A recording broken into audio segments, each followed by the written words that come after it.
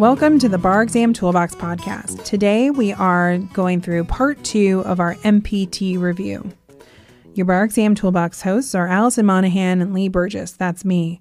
We're here to demystify the bar exam experience so you can study effectively, stay sane, and hopefully pass and move on with your life. We're the co-creators of the Law School Toolbox, the Bar Exam Toolbox, and the career-related website Career Dicta. Allison also runs the Girls Guide to Law School. If you enjoy the show, please leave a review on your favorite listening app and check out our sister podcast, the Law School Toolbox podcast. If you have any questions, don't hesitate to reach out to us. You can reach us via the contact form on barexamtoolbox.com, and we'd love to hear from you. And with that, let's get started.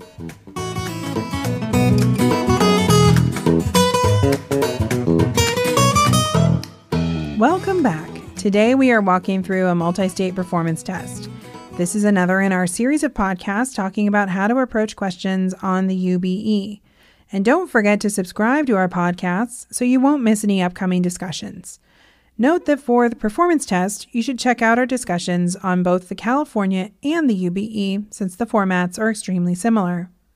So this episode is a little bit different from our discussions on how to approach essays, because instead of covering the law you'll need to know and then how to apply it to the question, we've divided this MPT up into 2 podcasts. And today we're talking about how to approach drafting your answer for the February 2018 performance test. This particular performance test asks you to draft a memo. If you haven't listened to part 1 of this podcast, you might want to take a break from this one and go back and listen to that one. So before we get started on the fundamentals of drafting this MPT, we'd like to refresh your memory about the timing of these tests.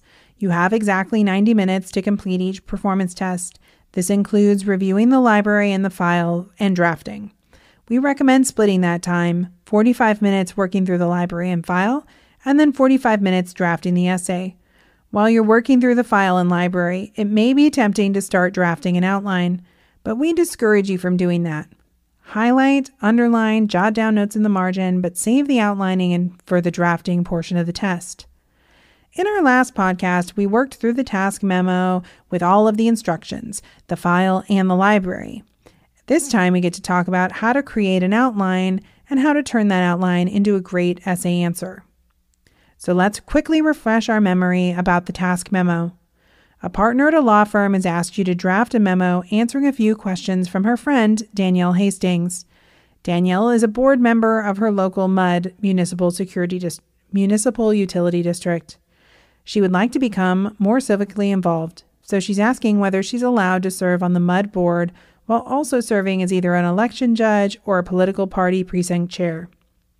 The partner who has given you this assignment is not asking you to argue one way or another. Rather, she wants to know all legal issues relating to each position. This means that you will carry an objective tone through your essay. Also note that she's asked you not to include a separate statement of facts. Now, based on the task memo, we know we're going to have 2 major sections in the outline. First, can someone serve as a MUD board member and an election judge simultaneously? And second, can someone serve as a MUD board member and a political party precinct chair simultaneously? Note that these 2 sections of your outline will correspond to 2 main sections in your discussion. For your own benefit and to make things easier on your grader, we recommend using these sections as headings in your final memo. In each section of your outline, you need to address the political, legal issues and the material facts surrounding those issues.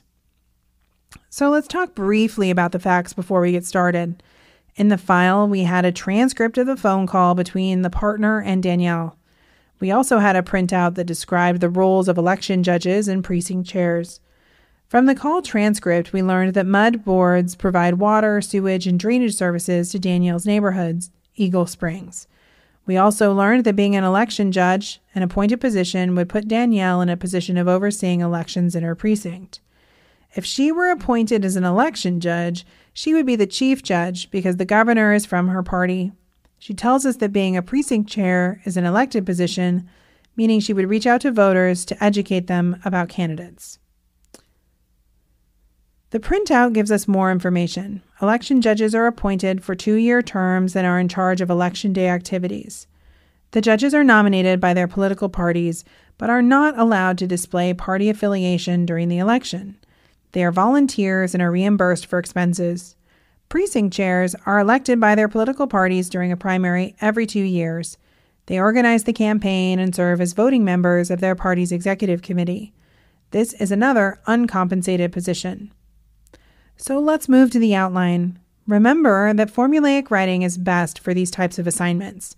We want to make sure that we properly sort and analyze the information, and the IRAC structure is a good way to do this. The IRAC formula will serve you well regardless of the format, memo, brief, and so on. Now remember, this doesn't mean that you should have the IRAC formula for each section overall. This means that, if possible, you should break each section into smaller issues and use IRAC to come up with mini conclusions on each of the sub-issues, setting yourself up for an easy conclusion on each main issue. So what does this mean for your outline? We'll start with a clear issue statement, and then we'll provide the rules we gleaned from the library portion of our packet and use those rules to figure out how to further break down our main issues. After this, we will analyze Danielle's situation based on the facts provided in the file and the rules. In the analysis section, we will cite the Attorney General letters, state constitutional provision, and statute from the library. We will also make a note of the cases cited by the Attorney General that we need to analogize to. And then finally, we come to a conclusion. So in your outline, make a header that states the first issue. Can Danielle duly hold a MUD director position and a county election position? Remember, you're not making a persuasive argument either way. Because you will be drawing a conclusion based on the facts and the law, it is important to keep an objective voice. Before we get further into the outline, it is a good place to note that the MUD position is a civil office within the meaning of Article 12, Section 25, so that the exceptions to the rule against dual offices of emolument will not apply. Danielle is not a member of any of the accepted groups. You should make a note of this in your next major outline section too. Next, let's hit the R in the IRAC. Here you will list the relevant rules. Unlike in other bar exam essays, you will need to quickly cite where you found the rule. This particular MPT requires a fair bit of rule analysis, so we will need to invest some time in this part of the outline. So, here's a list of what it would look like. Number 1, Article 12, Section 25 of the Franklin Constitution provides that subject to certain exemptions, no person shall hold or exercise at the same time more than one civil office of emolument. Number 2, an emolument is a pecuniary profit, gain, or advantage. This is from the Attorney General position number 2003-9. It includes salaried compensation as well as compensation per meeting or a fixed per diem. The term emolument does not include reimbursements. Number 3, if an office holder is entitled to compensation, his or her office is an office of emolument, even if the person refuses to accept any compensation. This is also from the 2003 opinion. Number 4, the constitutional dual office holding provision applies to both positions, 1, that qualify as civil offices, and 2, are entitled to an emolument. This is also the 2003 opinion. Number 5, the determinative factor distinguishing an officer from an employee is whether any sovereign function of the government is conferred upon the individual to be exercised by the individual for the benefit of the general public, largely independent of the control of others. This is also from 2003. This is known as the Morris test. Number 6, if only one of the positions in question qualifies as a civil office and or both do not involve entitlement to compensation, then Article 12, Section 25 does not bar dual service. And this is from the 2008 Attorney General opinion. So let's pause here and consider the rules above. These all deal on whether the office is a civil office of emolument. We know from these rules that this is one way Danielle could be prevented from taking the election judge position. So the first subsection of this part of our discussion may have the heading, whether the MUD director position and or the election judge position is a civil office of emolument. If you like, this can be further broken down into a discussion of whether each individually would be a civil office and whether each individually would be an office of emolument. We will discuss how to do that in a few minutes. But first, here are some more rules. I told you, there'd be a lot of rules. Number 7, the common law doctrine of incompatibility may apply even if the emoluments issue does not. This is from the 2008 opinion.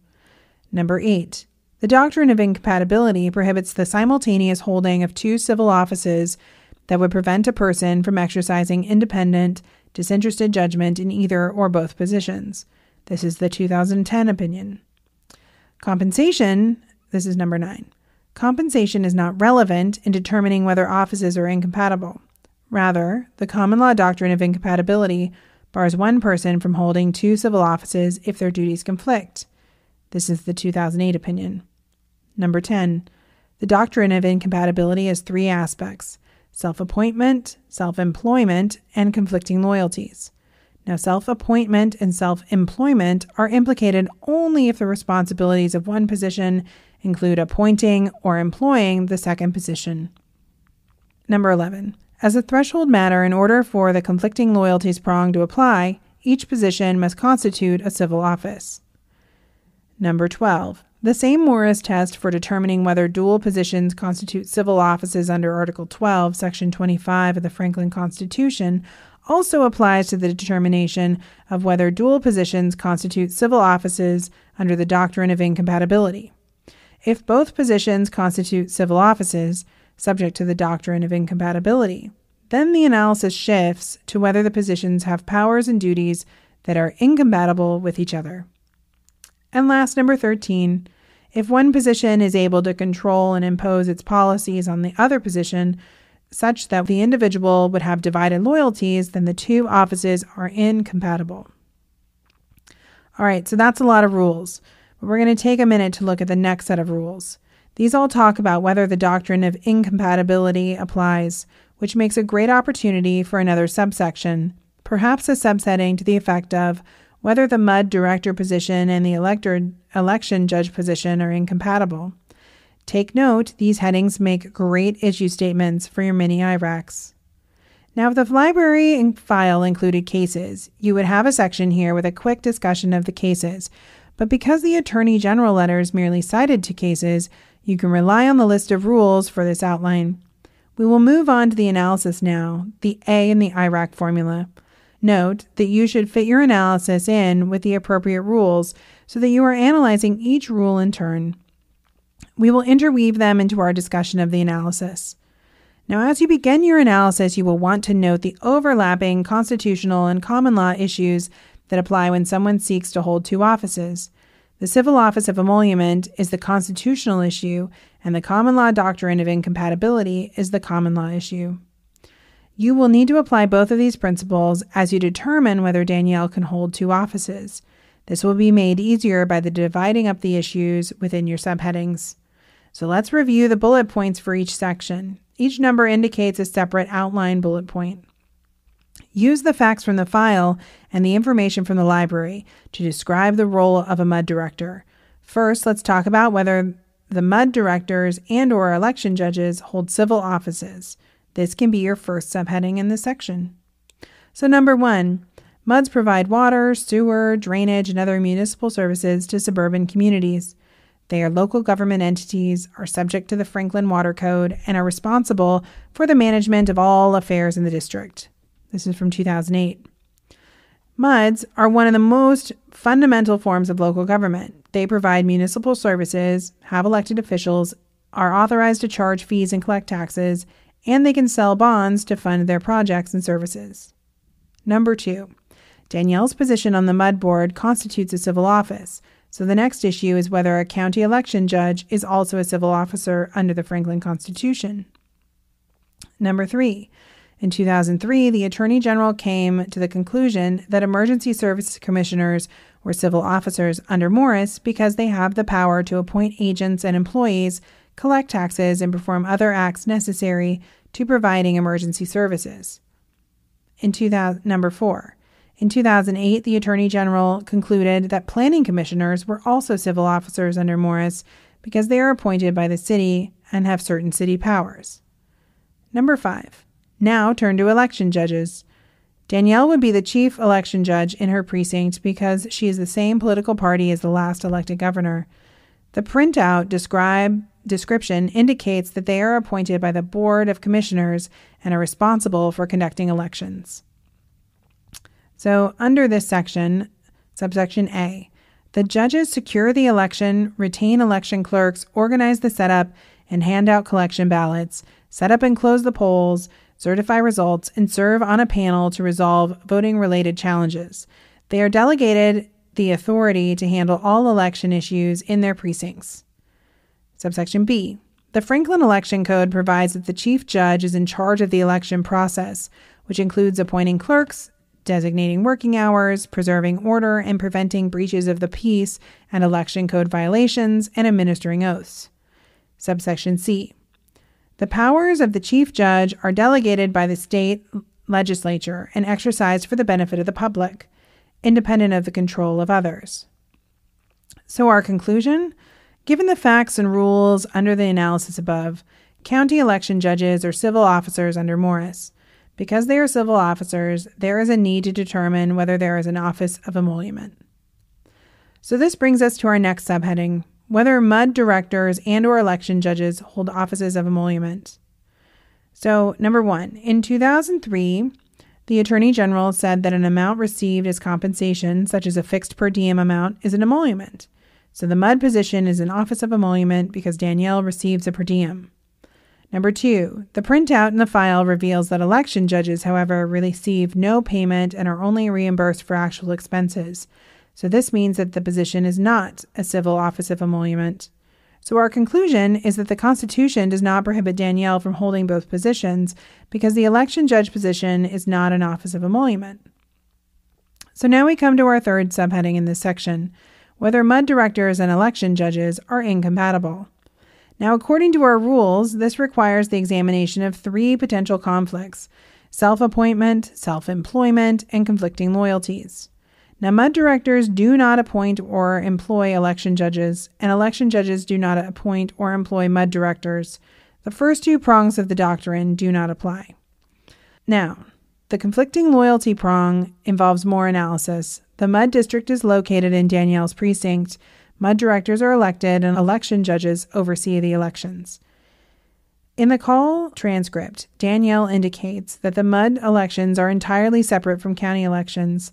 Because there is no jurisdictional or temporal overlap, county election judges have no influence over MUD directors, and MUD directors have no influence over election judges.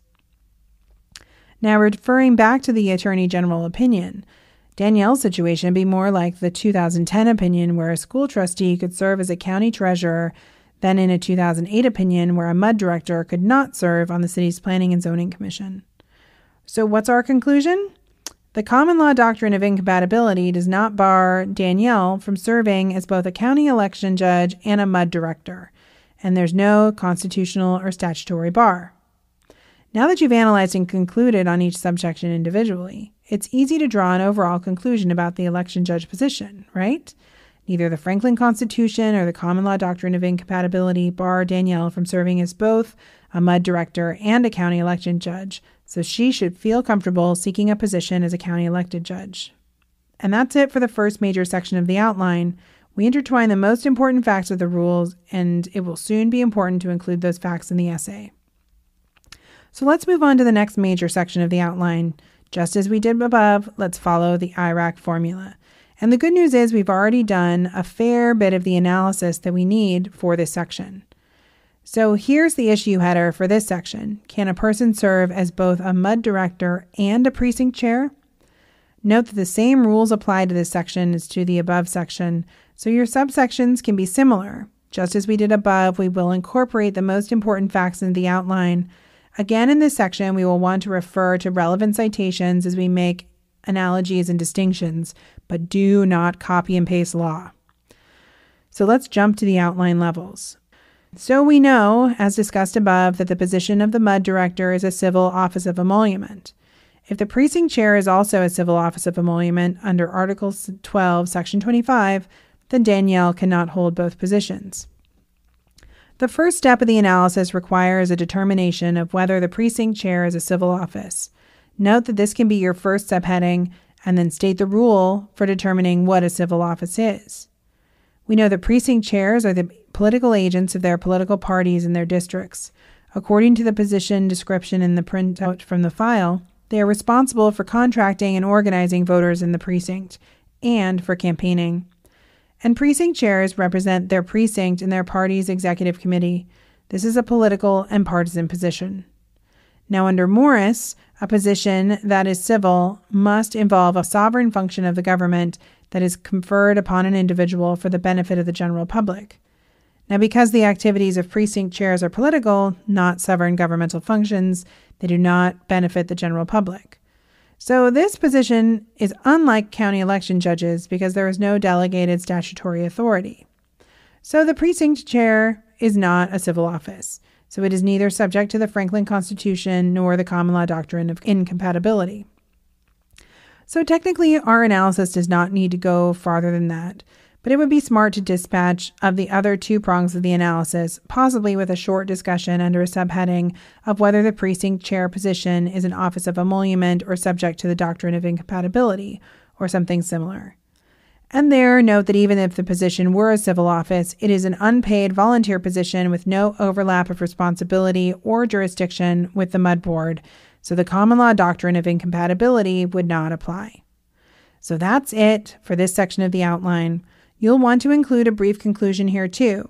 Because of the position of precinct chair is not a civil office, it would not violate the Franklin Constitution or the common law doctrine of incompatibility if Danielle pursued it in addition to her MUD director position. Now, great work getting through the outline. Now we can work on drafting the essay.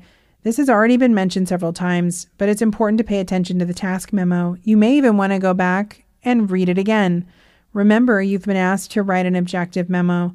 Because this is objective, you need to structure the essay in a way that does not attempt to persuade. So this begins with an issue statement, and here's an example of what the issue statement should look like in the first section. Our client, Danielle Hastings, would like to know whether she could serve as a member of a MUD board of directors while also serving as a county election judge.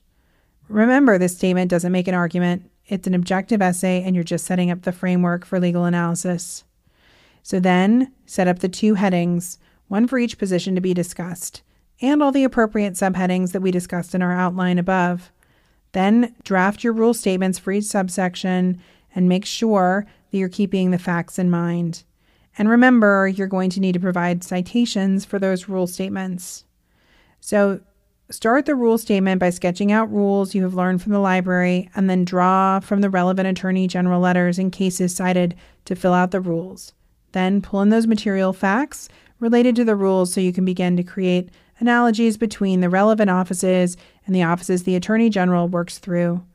You'll talk about civil positions of emolument first, and then we'll address the common law doctrine of incompatibility. Next, just work through your analysis of each subsection. And take your time here because it's a great place to rack up analysis points. You can use the outline as a checklist to make sure you address each of the material facts. And finally, you need to come to your conclusion for each subsection, and there's an overarching conclusion for each section. Here you will resolve the issue and tell the reader why you resolved it in a particular way. A strong conclusion almost always has the word because in it. You would be smart to add a final conclusion heading summarizing your overall findings for both sections. That will also make it look like you didn't run out of time.